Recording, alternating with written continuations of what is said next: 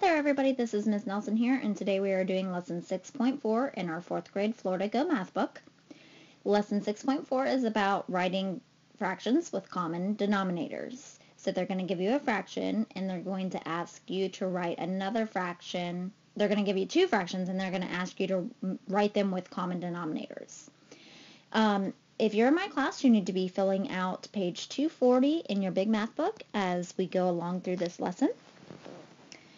And also, if you're in my class, I would like you to write down the password CAT in your planner so that I know that you've watched this video.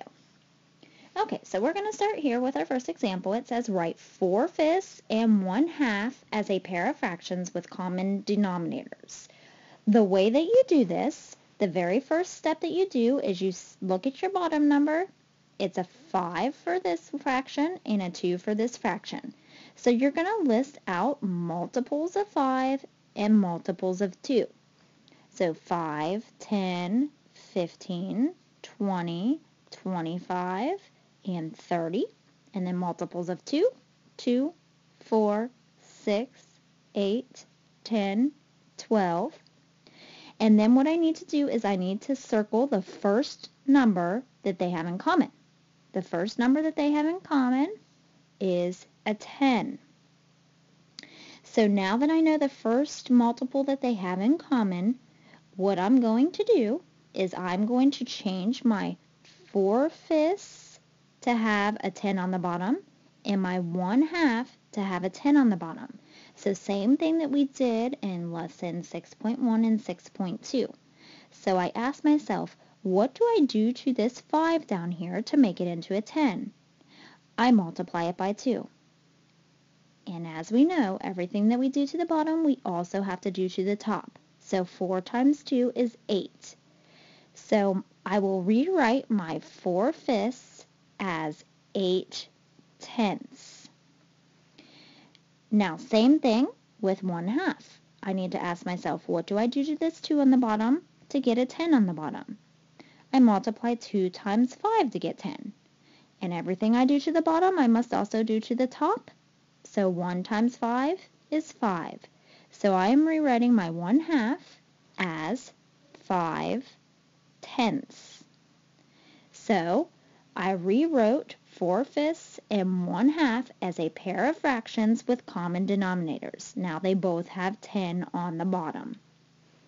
So I can write 4/5 and 1/2 as 8/10 and 5/10. Okay, so that's the first part of the lesson. They give you two fractions and they say write them with common denominators.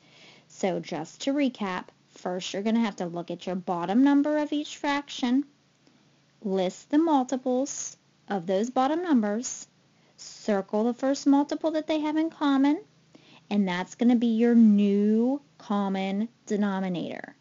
So once you have your new common denominator, you need to rewrite your fractions as a new fraction with that common denominator on the bottom.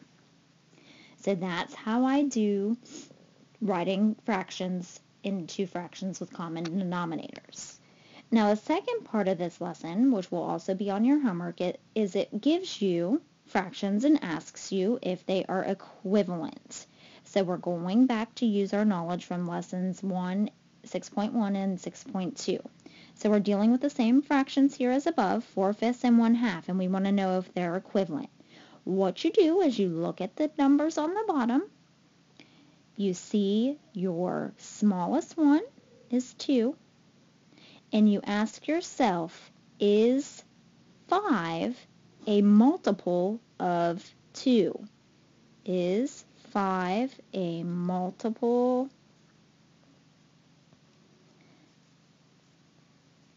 of 2? It is not a multiple of 2. I never say 5 when I'm counting by 2's. So my answer would be a big no. They are not equivalent. And if I were to explain, I would say because 5 is not a multiple of 2. So let me give you another example for that, because there's going to be a lot of these on your homework.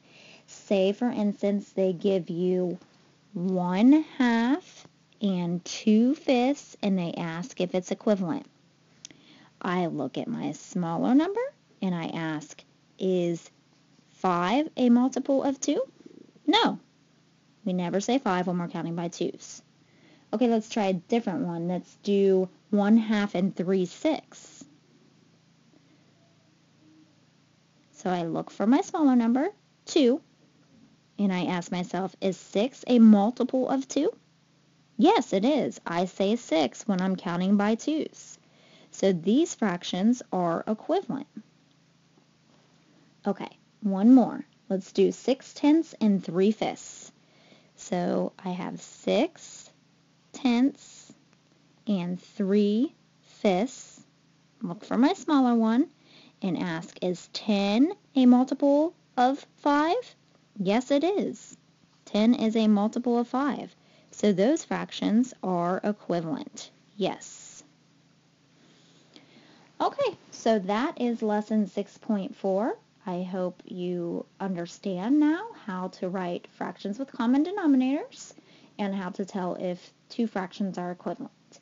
If you have any questions, please leave me a message. Thank you.